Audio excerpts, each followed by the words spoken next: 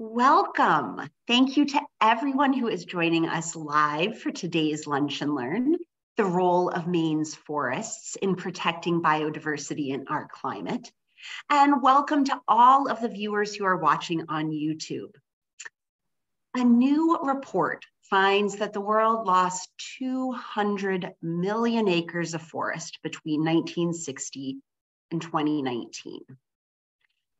With 17.5 million acres of forest, Maine is the most heavily forested state in the nation. What do those two facts mean for climate change and biodiversity? What are the threats? What policies can help? Well, luckily we have some very smart folks with us today to help answer those questions. Sally Stockwell is the Director of Conservation at Maine Audubon, and Dave Publicover is a Doctor of Forestry, Senior Staff Scientist, and Assistant Director of Research at the Appalachian Mountain Club. Sally and Dave, we are so glad to have you with us today. My name is Kathleen Neal. I am the Senior Director of Policy and Partnerships here at Maine Conservation Voters and Maine Conservation Alliance. Our organizations represent more than 13,000 members and supporters dedicated to protecting Maine's environment and our democracy. MCA does that through education, collaboration, and advocacy, and MCV by influencing public policy, holding politicians accountable, and winning elections. A few technical notes for today. We will hear from our speakers first and then tackle your questions in a Q&A session at the end. You don't have to wait though. You can send questions to me through the chat whenever they occur to you. I will compile all of the questions, synthesize those with the similar themes, and ask as many as we possibly can in that Q&A session following the presentation. We ask that you not message speakers directly as we want their focus on the presentation, not the chat box. If you have any technical difficulties today, you can message Will Sedlak and he will help you out. This event is being recorded and the Lunch and Learn video will be posted on our website later this afternoon, where you can also find recordings of all of our previous programs. Thank you again for joining us. And Sally, I will turn things over to you to kick it off. Well, thank you very much, Kathleen. I'm going to get my screen ready here.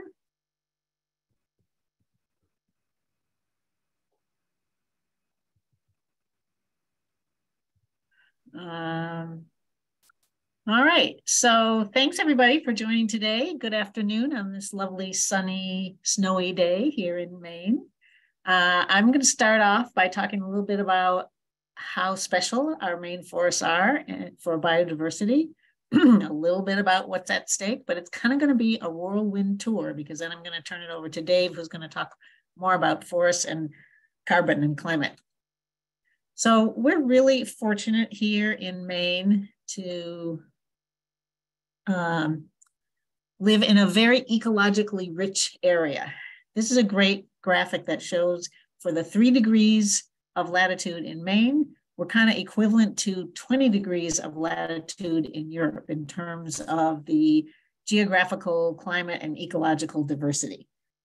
Maine is also has relatively low human footprint. This is a map on the right that was put together by the Wildlife Conservation Society, showing those light green areas in northern Maine and down east Maine. That's all relatively low human footprint. So that means it's still undeveloped, good forest habitat, and it's a really important wildlife corridor. It's coming from Vermont, New Hampshire into Maine, and then from Maine up to Quebec and over to New Brunswick as well.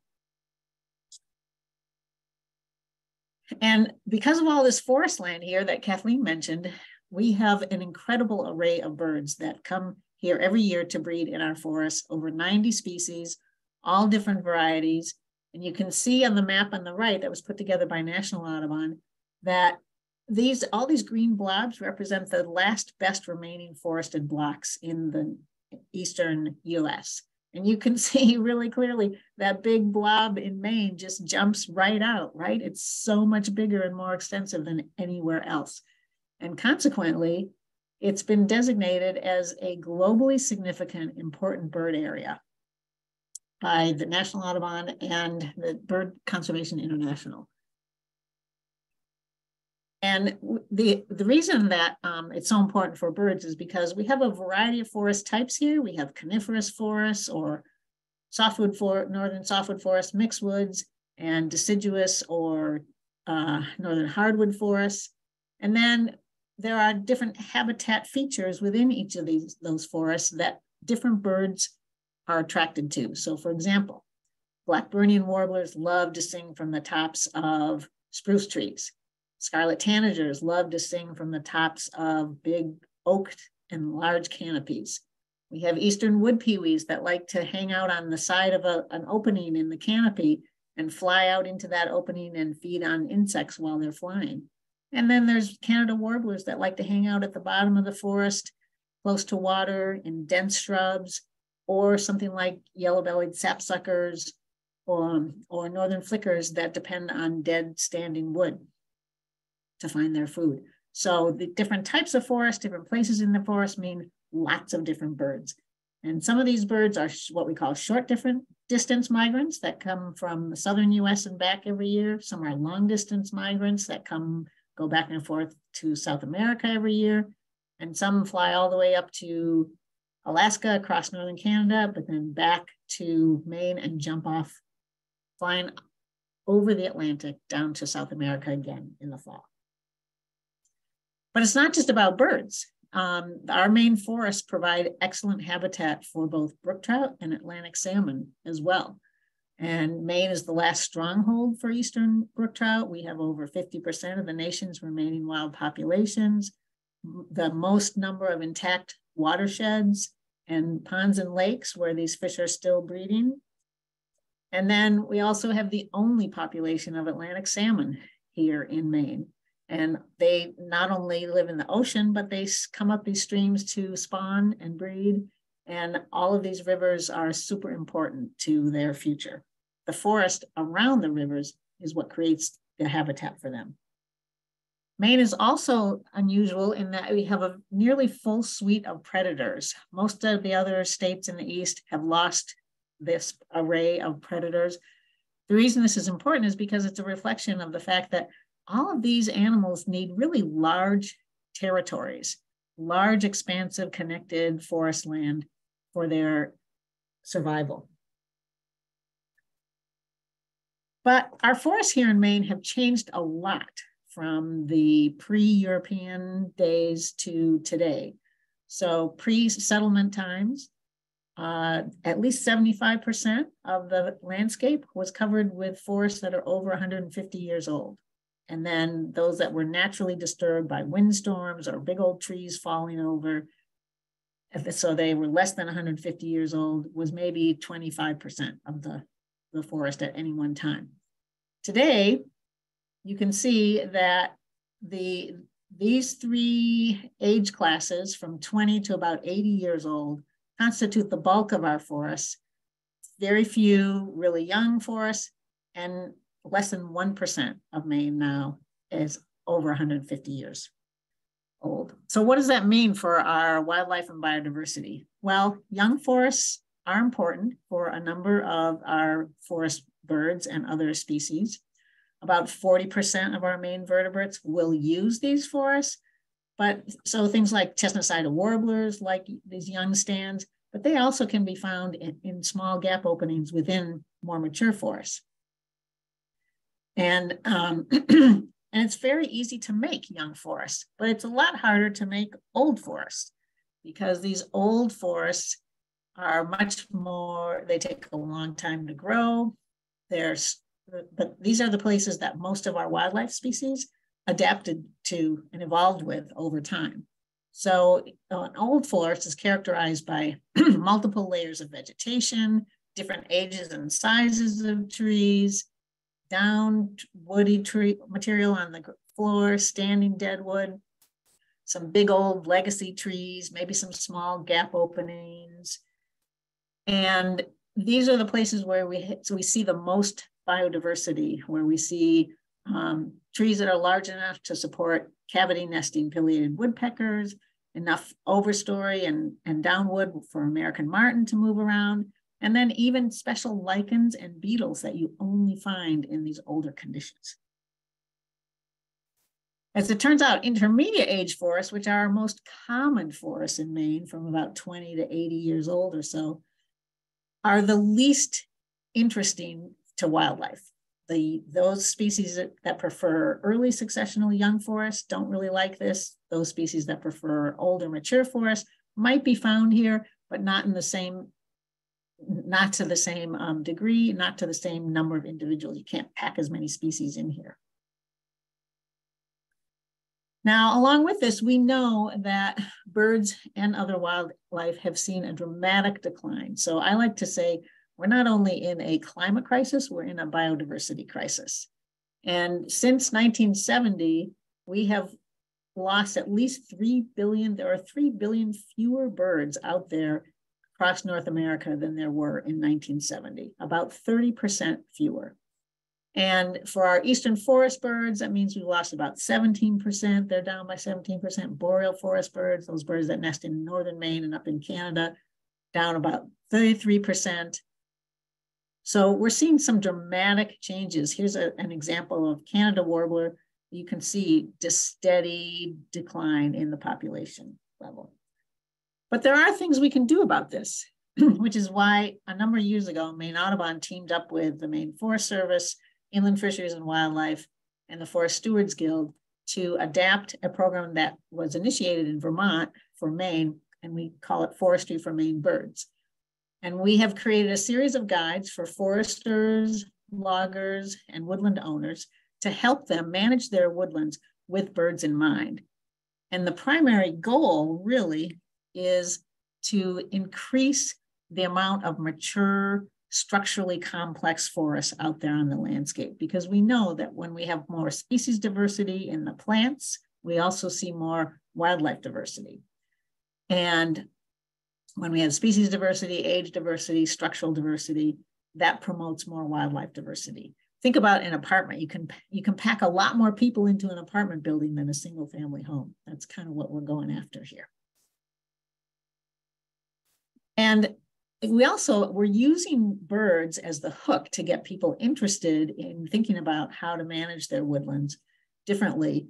But we know that as long as we manage for those birds, we're going to manage and take care of a lot of other wildlife species too. As long as we have different types of habitats and features within those forests, then we're going to bring along all these other wildlife species like the predators we talked about earlier, the fish we talked about earlier, but also turtles, salamanders, and even beetles and other insects. So, these waterways are so important. We know 85% of our vertebrate species use riparian habitat. That's the habitat along streams or around pools, sometime during their life cycle.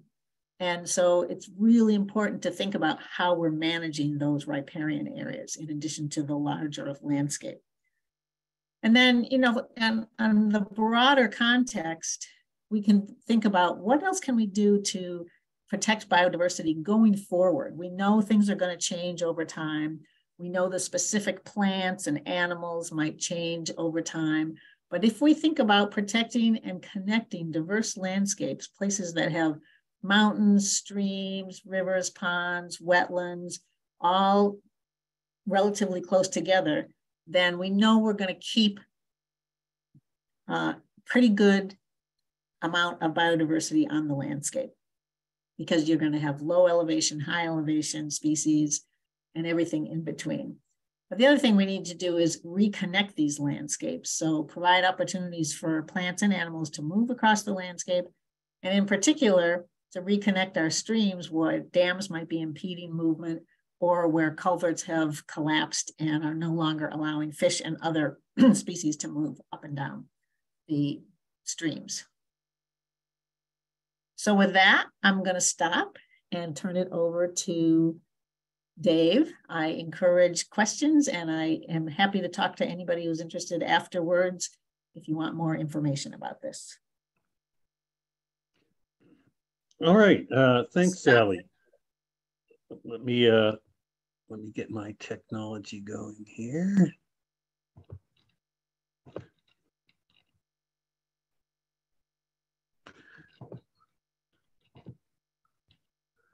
All right, can folks see that? All right.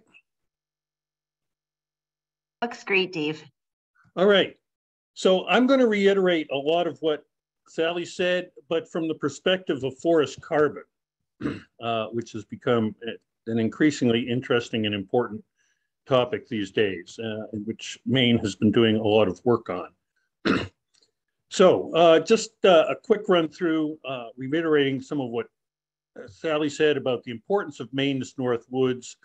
You may have seen many of these types of figures that show how the North Woods is the blank spot on the map in terms of very low population density, very low public road density, very limited development or agricultural land. Unlike most of the eastern United States, the North Woods were never cleared for agriculture. They've remained continuously forested, you know, for reasons of soils and climate. You may have, you've seen variations of this. This is truly the dark spot on the map in terms of nighttime lighting, which is why the AMC was to establish a dark sky park in our Maine woods lands up in the 100-mile wilderness because of the lack of development in the region. Again, this all comes together in the human footprint that Sally showed. Again, the North Woods of Maine are the most intact and least developed forest east of the Mississippi. And this has been recognized in a variety of state documents, such as the Land Use Planning Commission's Comprehensive Plan, the state's Wildlife Action Plan. All of them recognize the unique nature of the North Woods in terms of being a large, undeveloped forest. And in terms of its conservation value, the Nature Conservancy's Resilient and Connected Landscape Analysis highlights the value of the North Woods because of its, on the left is called local connectedness. It's a measure of fragmentation, shows how well connected the North Maine Woods still is. And it becomes an important part of the Nature Conservancy's Resilient and Connected Landscapes portfolio in terms of identifying lands that are likely to be able to maintain biodiversity in the face of climate change. And it shows up in other areas, as Sally said, the important bird areas and various other measures. Okay, so that makes Maine's forests really important as a natural climate solution. And you've probably heard that term, but it's basically actions, whether conservation and management actions, that increase carbon storage or reduce emissions from natural landscapes such as forests, wetlands, grasslands, and agricultural lands. And the value of Maine's forests as a natural climate solution was recognized in the work of the Maine Climate Council. So now we're in the position of trying to discuss policy options that will enhance Maine's value as a natural climate solution. Again, many of you have seen this, the forest cover trends in New England, the decline in forest cover throughout the settlement period, and particularly during the agricultural times of the 19th century, the regeneration and regrowth of eastern forests following the abandonment of agriculture and its movement to the Midwest. But essentially, forest cover in New England and pretty much every state peaked in the 1970s. And we're now undergoing a second wave of forest loss. More severe probably in southern New England, that have more heavily developed areas. Really, if you look at the bars, Maine at the top has really seen the least amount of forest loss in the 70s, but that's unlikely to continue.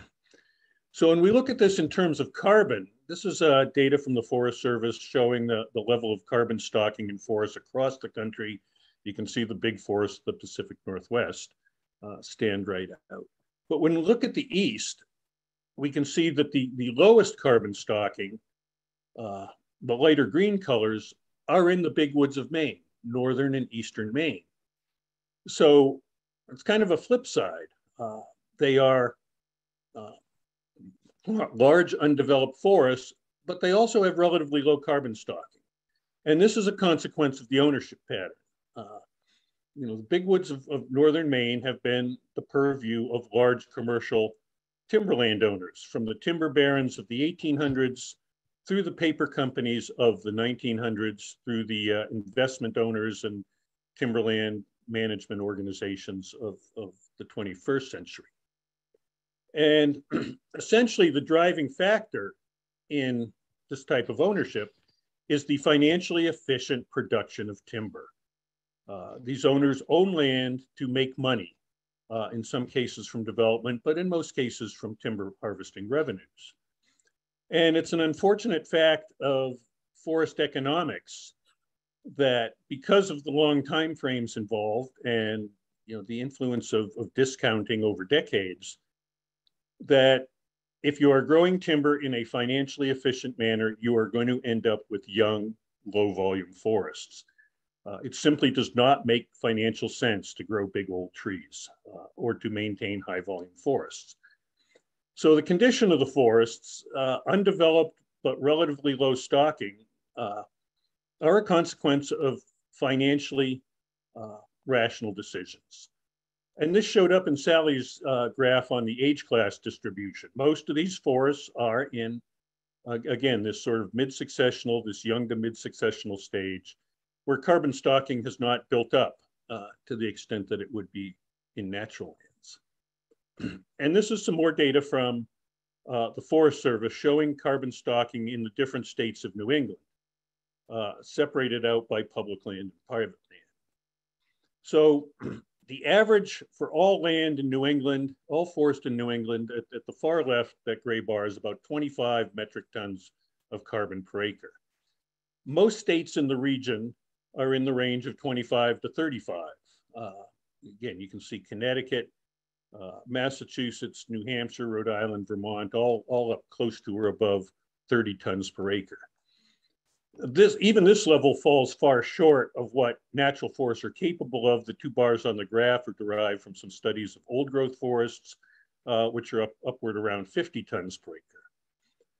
What drives the average down across in New England are the lands of northern Maine. And you can see the third, fourth, and fifth groups from the left are all of Maine, northern Maine, and southern Maine. Separated out by the 8 northern counties, they're dominated by the large commercial ownerships, and the 8 southern counties that are dominated by smaller private ownerships and are more similar to the rest of New England. And we can see in southern Maine, the carbon stocking is up around over 25 tons per acre.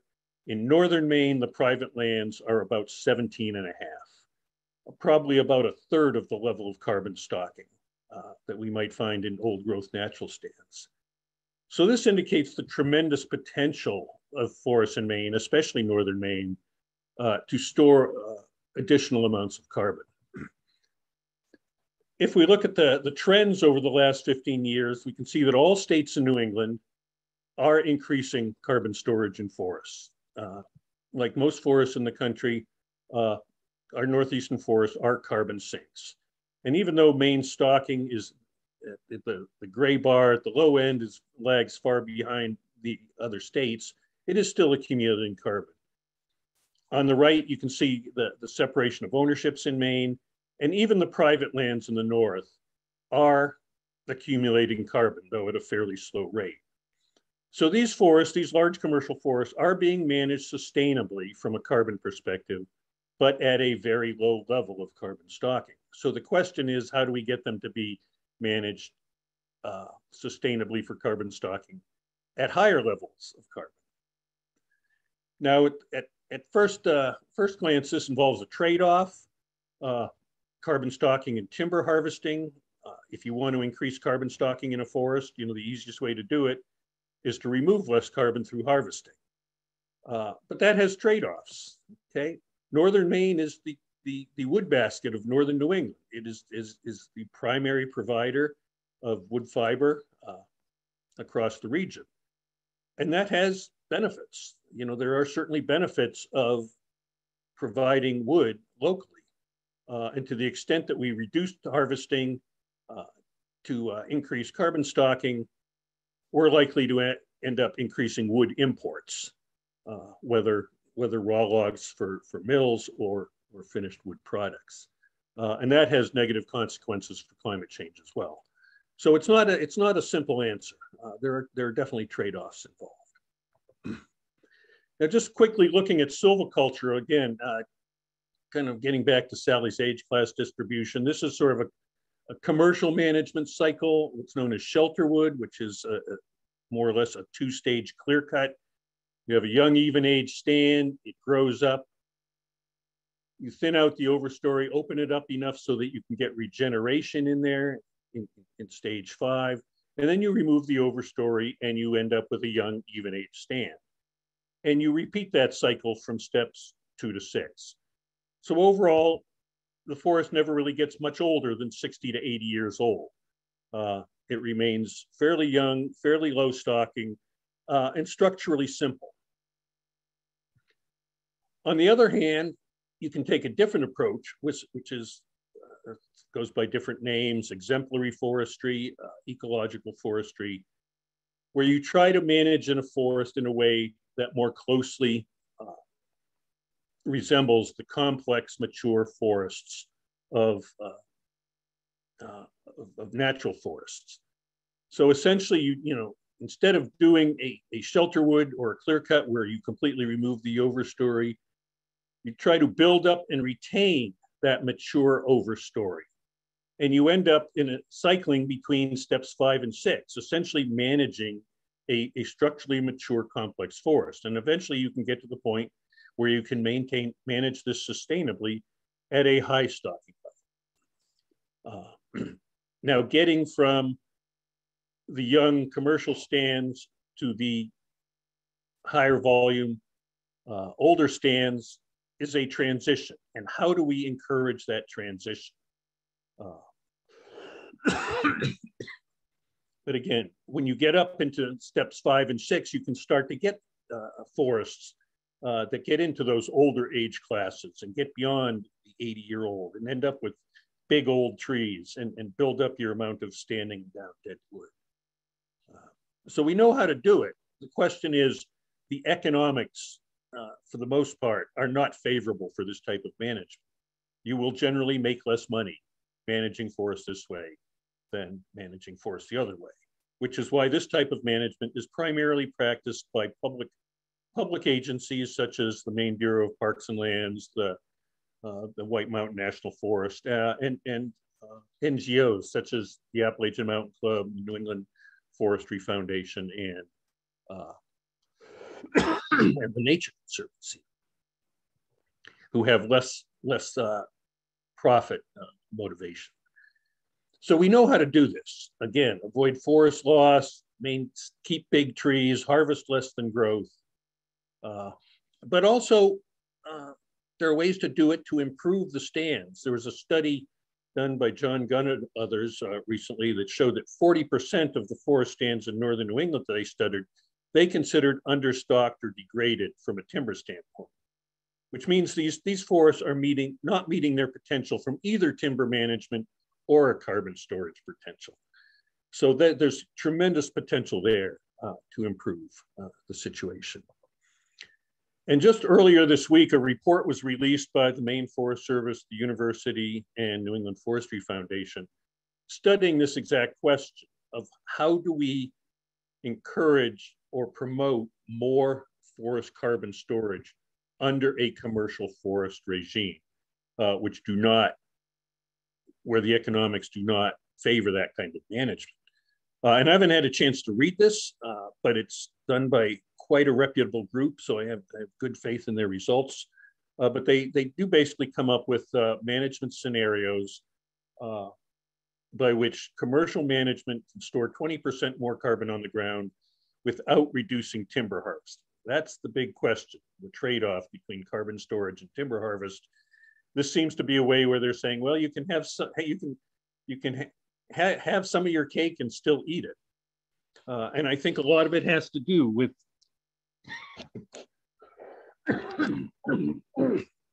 excuse me, more intensive management that maintains the full growth potential of forests, essentially rehabilitates some of that degraded forest, and targets more of the forest growth onto crop trees that will be harvested for long-lasting wood products. Now, the one question is, what are the finances of this? And I don't really know. I'd be interested in seeing it. I assume this involves some financial loss.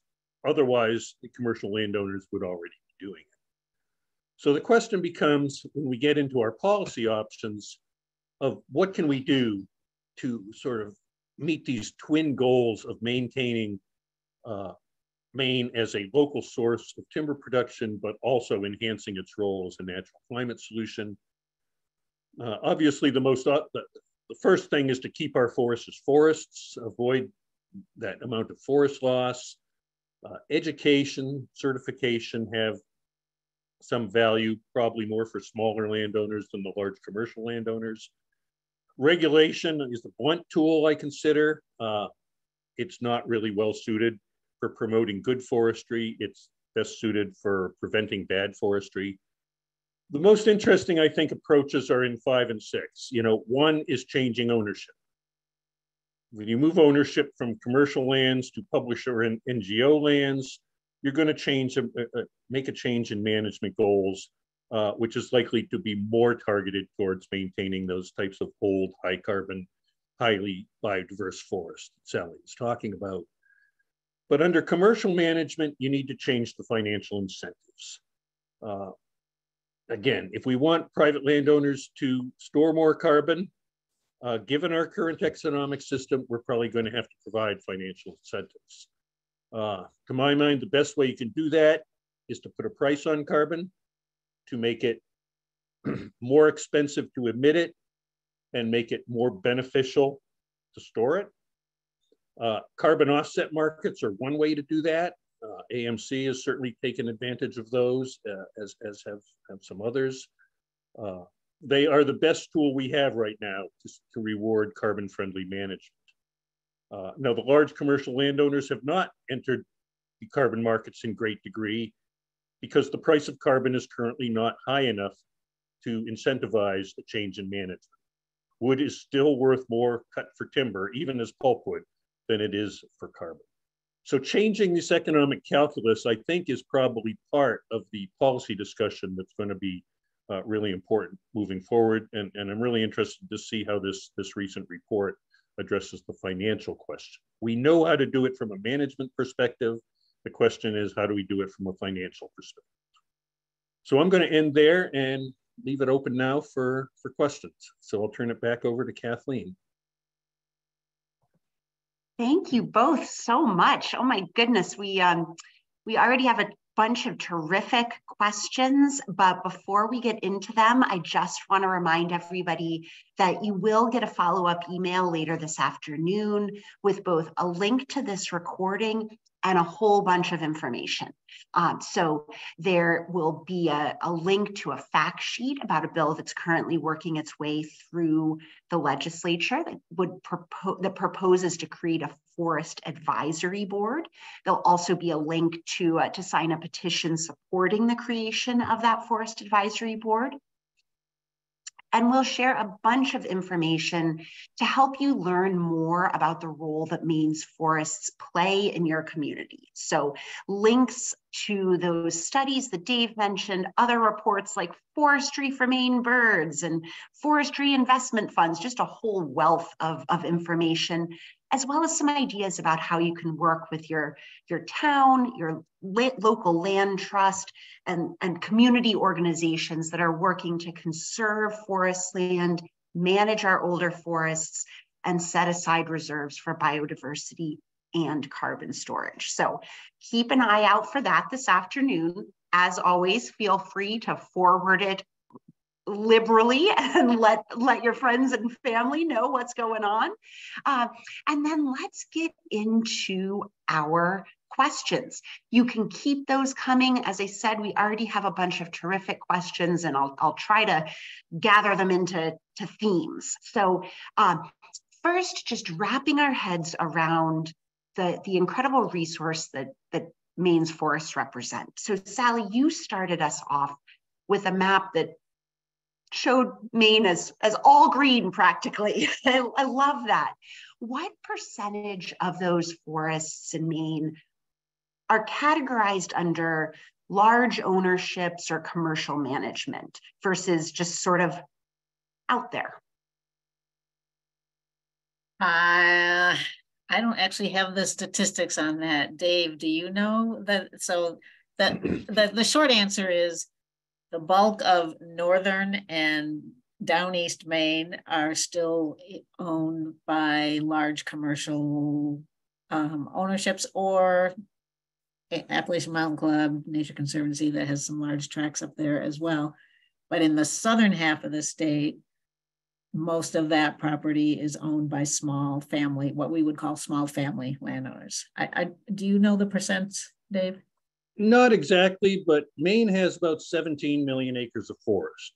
I think there's about 10 million in LUPSI jurisdiction, most of which would be commercial, but that also includes Baxter State Park, and NGO, and BPL lands. So I'd be willing to guess probably 50 to 60, half or maybe a bit more is large commercial ownerships in the state. Okay. And within that, say that chunk of owned by commercial, under commercial management, is it one company? Is it a handful of companies? Just trying to wrap our head around it's hard to keep track because there have been so many changes from the large paper company ownerships. Now there's just a multitude of investment owners with names like Great Northwoods and, Northwoods Timberlands and things like that.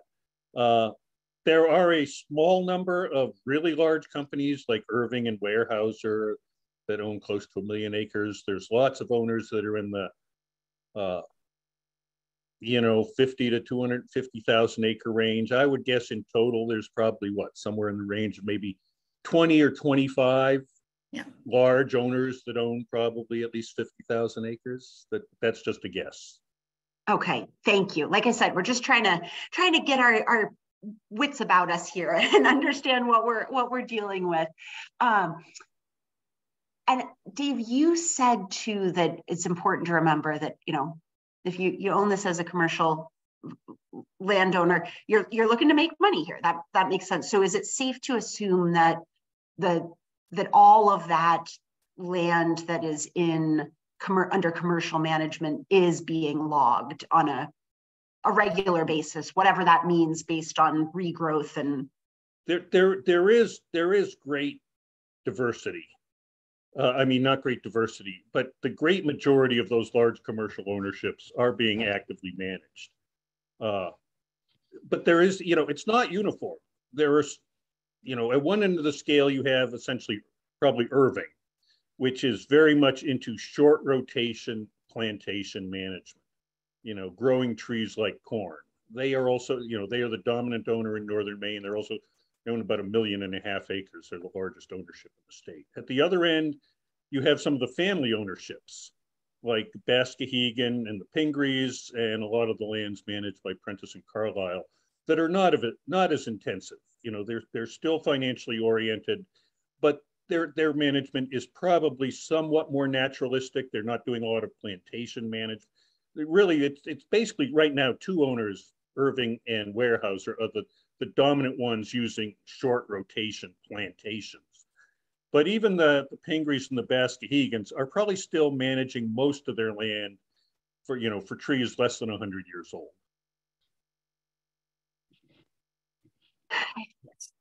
What about one more sort of statistics question before we get into the what we do? How much of Maine's forests are under management by the tribes of Maine? I think the tribal ownership is pretty low. Yeah, a few percent.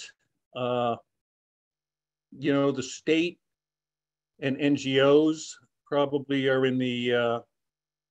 Overall, I think about 22% of Maine is conserved, but the biggest chunk of that is in big working forest conservation easements, which are, basically protect the land from development, but still allow commercial forestry to go on. I would say probably somewhere maybe 8 to 10% of the state might be in public or NGO ownership. And if you look at the public ownership, I don't know what the percentage is. I would say probably maybe half or a little bit less is actively managed by BPL. I mean, they have a higher degree of set-asides for ecological or recreational regions. You have Baxter State Park, a small portion part of which is managed as the scientific management area. Okay, thank you. And even a very, let me just say, probably a much smaller percentage, maybe 2 to 3% of the state is in what we'd call wilderness or reserve. And is there sort of a magic number in terms of the size of a parcel where it makes sense to have an intentional forest management plan? There are a lot of us who maybe, we've got folks on the call today who live on a few acres. Is it a good plan to just let nature take its course, let it be? Or at what point do you say, I've got enough land here, I should really seek some guidance and think about an intentional forest management strategy? I can. Oh, go ahead, Sally. I'll just start with that, and you can add to it, Dave. 10 acres or more is great. We work through our Forestry for Maine Birds program. We work with a lot of landowners who have just a couple of acres. No, I should say, we work with a lot of landowners that have 10 acres or more who can do active management and really make a difference in creating better habitat and better forest conditions. Smaller than that, it gets hard unless you want to do it all by yourself. It's just really kind of hard. But management plans, the Maine Forest Service, they require a management plan for 10 acres or more if you want to do sort of and so thinking. If you're on less than that, just let it be. There's some things you can do. One of the things that we like to talk to landowners about is that messy is actually good. So a lot of people like to go out and clean up the forest. They want it to look like a park. And I've had landowners say to me, "Oh man, you just saved me a whole lot of work. Now I don't have to go out there and clean all that stuff up." So that's one thing you can do. You can clear out some of the dense underbrush that is maybe getting in the way of trees growing bigger. There are some things that one can do on a small level if you're inclined that way. Otherwise, just leave it alone. Yeah, I think that's about right. My in-laws own 11 acres in New Hampshire, and a couple decades ago, I helped them do a small timber harvest on that, thinning out some old field pine. The Society for Protection of New Hampshire Forests a number of years ago did a study on ownership fragmentation in the state, and they basically thought that 50 acres was probably the minimum threshold for having really a sort of active timber management program, even though you're not going to be harvesting timber every year with that size of a parcel, but that seems to be another good threshold, and then that mid-size is more like, it's not really regular timber management production. You can call it wildlife habitat management or boutique forestry or whatever you want. So. Fabulous, thank you. Yes, and I just saw a comment just to clarify, the management plan is not required, but it is a good idea to have that. You can work with a forester to develop that management plan and chart your course forward. Yeah, in New Hampshire, 10 acres is the minimum size for enrollment in current use, which is the sort of taxation program that protects open space. I don't know is there a minimum for the Maine tree growth law? I believe it is 10 acres as well. Okay. Yes, more than saying yes. So one of the things that we have seen with our changing climate is the spread of invasive species.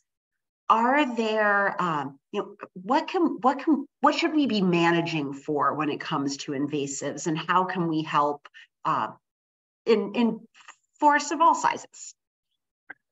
That is such a sticky issue right now and becoming worse all the time. Luckily, we do have a really great program in Maine here through the Maine Natural Areas Program, which is part of the Agriculture, Conservation, and Forestry Department, that has tons of resources on what to do. But the bottom line is try to reduce invasive species on your property as much as possible.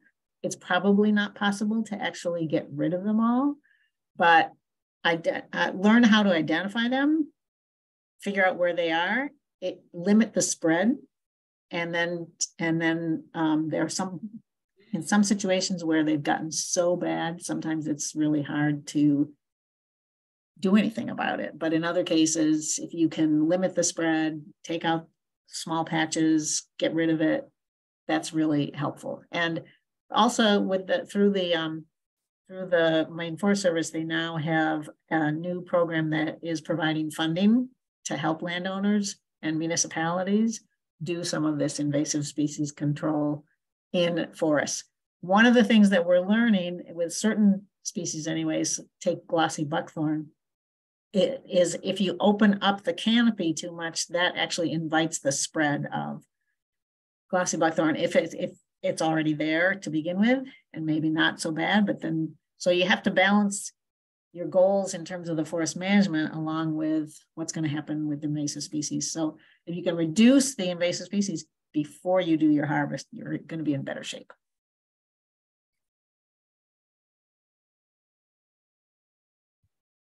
All right. Let's talk a little bit. We've got a bunch of questions about carbon storage and carbon offsets. And one of the questions, feels like a perpetual question in the news is how do we measure carbon offsets, and do they store the amount of carbon that we think they're storing? Can you say a little bit more about that? Like, what's the method and how does the math work on that? Well, yeah, I could go on for 2 hours about that.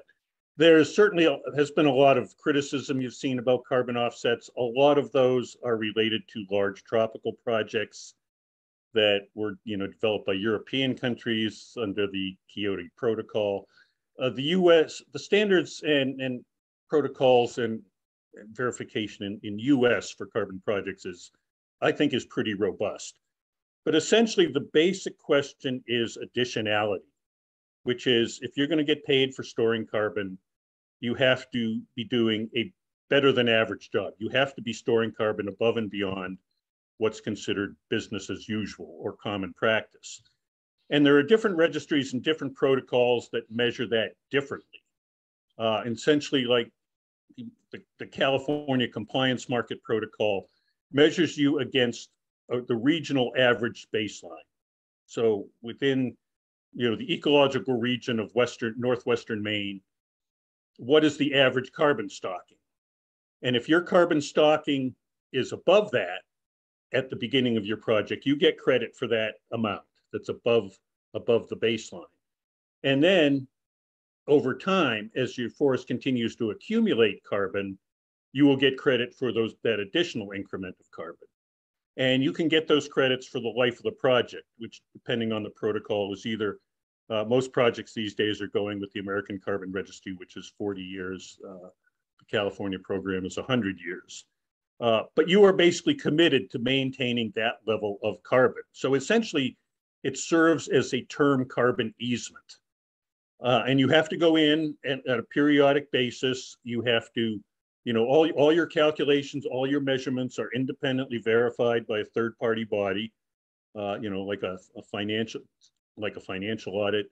You have to go in and periodically re-inventory to sort of true up your carbon stocking estimates. You have to be re-verified, on a rate, basically every 10 years or so to make sure the carbon is still out there. So there's been a lot of questions about whether, say, NGOs should be eligible for carbon markets because they were going to preserve the carbon anyway. So really you're not getting any additional carbon storage, which would be, happening above and beyond. Nature Conservancy is going to preserve an old growth stand, whether or not they get paid to do it.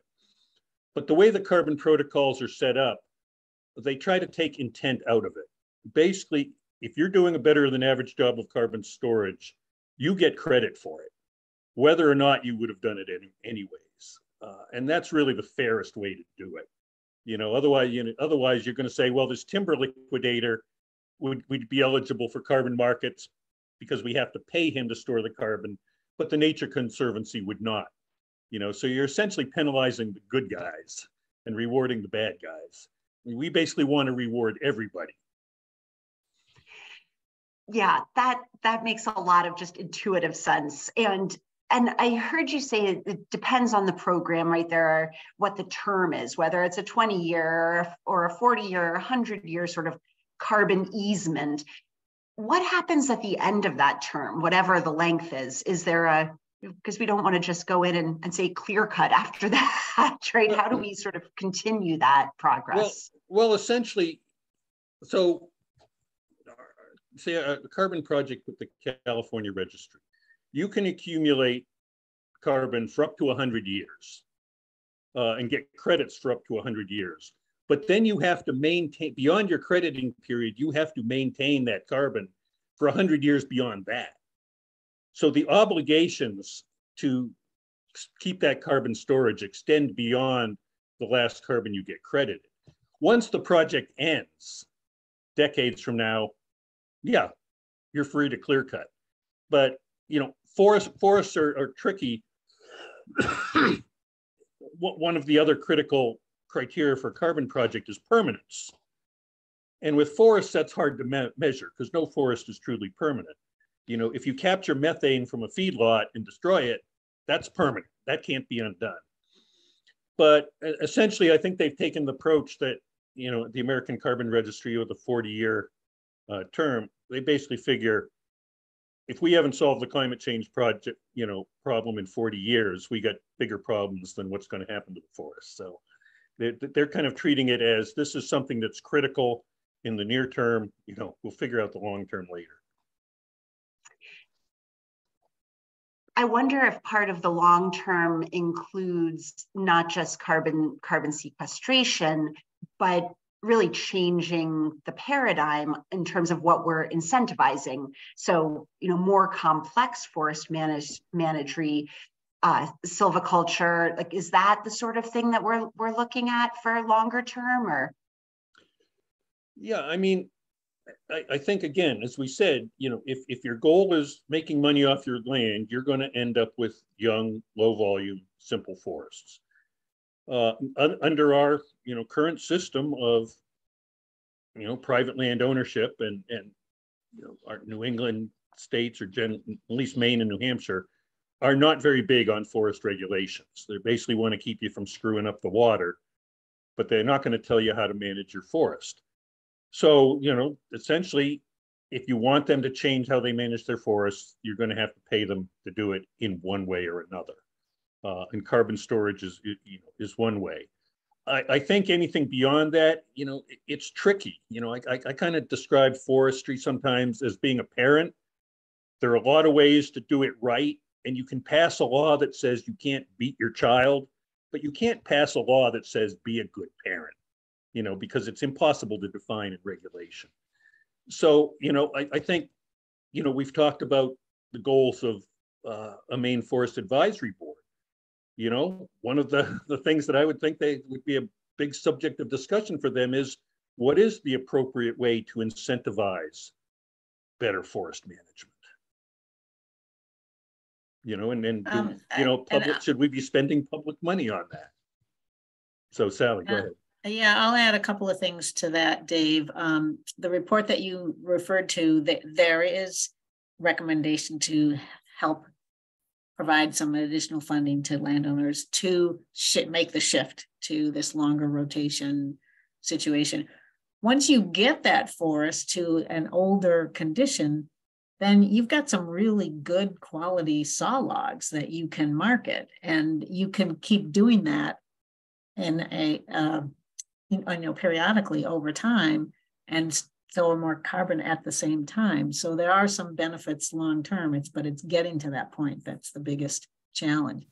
But in addition to that, you know, we're working with some folks on trying to bring in some more specifics, both through the forest certification program and through conservation easements that target these ideas of, hey, let's at least identify opportunities for some increasing the carbon stocking levels, increasing the amount of older, more mature forests, protecting our waterways, riparian habitat, protecting some of the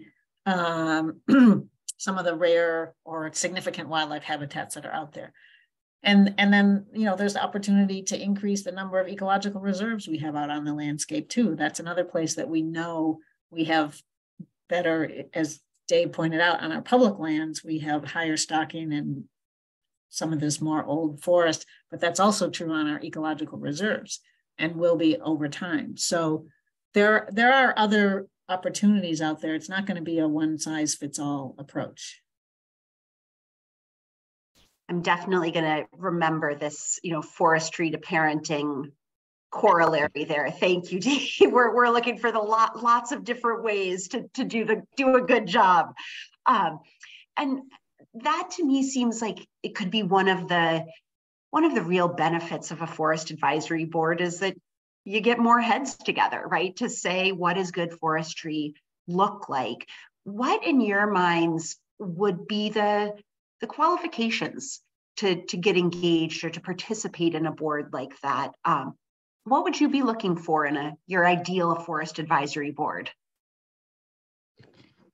Well, I mean, we have one in New Hampshire, and I've been on it for more than 20 years, and it's basically set up to bring, you know, it in some ways in New England, where we're relatively small states and everybody knows each other, it's kind of a round up the usual suspects. But you want representatives of the state agencies, you want representatives of the commercial landowners, you want somebody from, you know, the small woodlot owners. You want somebody from the consulting forestry community. You want somebody you want scientists from the university. You know, so essentially, it becomes a mutual education sort of society rather than, you know, arguing about policies and dueling op-eds. You know, you have a chance to share perspectives. I mean, we did back in the 90s. Maine had a 4-year project called the Maine Forest Biodiversity Project, which brought together, you know, dozens of stakeholders to talk about these issues. And it was really beneficial as a mutual understanding. You know, the large landowners got to understand what are the concerns about scientists and environmentalists about biodiversity. You know, the environmentalists got to learn, well, what are the constraints that the large landowners are operating under? You know, what is preventing them from, you know, changing their practices in the way we wanted to see. And so I think, you know, that's the best way, is to get diverse perspectives together, understand each other's concerns and constraints, and hopefully come up with, you know, solutions for some of these issues. And don't forget the NGOs, Dave. You didn't mention them. Well, I said environmentalists. I meant, like, you know, Audubon. No, but in your initial list of who should be on the Forest Advisory Committee. Well, it's funny. The last question I was going to ask is, are there examples from other states that are doing this well, or are we the leaders? And I think I heard you say New Hampshire's Forest Advisory Board has been around for 20-some years? It was established in, I think, 1995. They probably in the wake of the Northern Forest Lands Council recommendations. So there you go. I guess there are examples from right next door, and the other New England states have forest advisory boards as well, right? I'm not sure what the situation is in other states. Well, I vaguely remember that this may be in our fact sheet, which will be linked in this afternoon's email. So that's a perfect transition. Look for that this afternoon. Sign that petition about supporting a forest advisory board. Thank you so much, Sally, Dave, all of you for joining today. It's been a really interesting conversation. We'll be back in this space next week to explore federal Indian policy, the impacts on the Wabanaki nations in Maine and beyond. Some of you may have seen Professor Joseph Kalt, who is co-director of the Harvard Project on American Indian Economic Development at Harvard University's Kennedy School of Government, is going to be with us next week. Professor Kalt is a co-author of a fascinating study about the economic impact of the Maine Indian Claims Settlement Act on the Wabanaki Nations. And he's going to be with us next week to walk us through that study, tell us what's going on, and answer our questions. I hope to see all of you there. Until then, get out in our forests and enjoy. And thank you again for joining us today. Have a great weekend.